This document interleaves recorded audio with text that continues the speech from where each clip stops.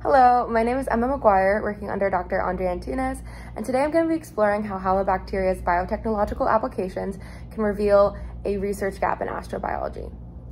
First off, what are these guys? In the three domains of life, we have eukarya, bacteria, and archaea. And while the name is a bit misleading, these guys are actually archaea.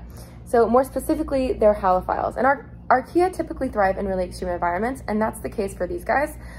They're considered an extremophile, which are organisms that thrive in a really high extreme environment. More specifically, halophiles thrive in a really high salinity content, so lots of salt.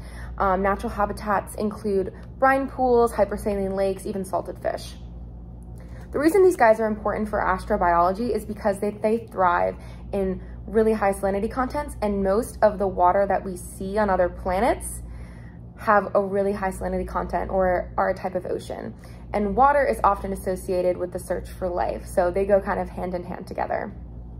The first phase of this project included us essentially getting a broad overview of their different applications in biotech.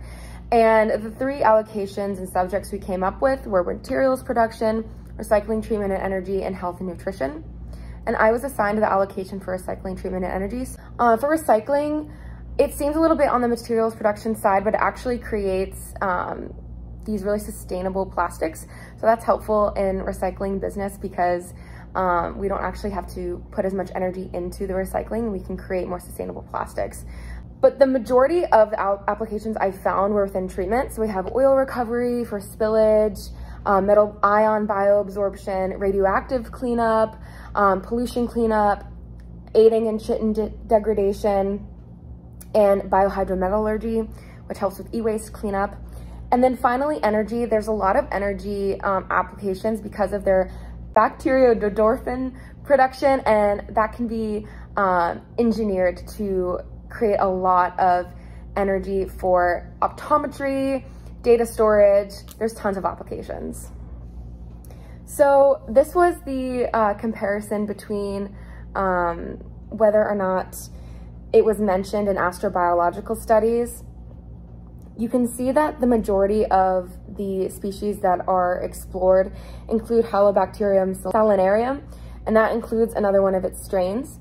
There's a pretty big gap in the astrobiological explorations within this. What it tells us is that the majority of what we're seeing follows one specific species, and we need to expand beyond that. And I also found that a lot of the applications for biotech didn't include a species. So there shows to me that there's a clear lack of speciation within this community. So before we work on astrobiological applications, the first thing we need to do is work on speciation of these organisms because it'll allow us to narrow down their applications. For future considerations, the most important thing is increasing the research for each of these species, most especially the ones that haven't been researched at all, more specifically Halobacteria and Neutrinobacteriaceae family. We just need to bridge that gap between understanding biotechnological applications with astrobiology because there's a lot that it can offer, especially these Halobacteria. While the research that we have is great and helpful, the research definitely needs to increase and continue for astrobiological considerations. And this is my references. So thank you so much. I hope you have a great day.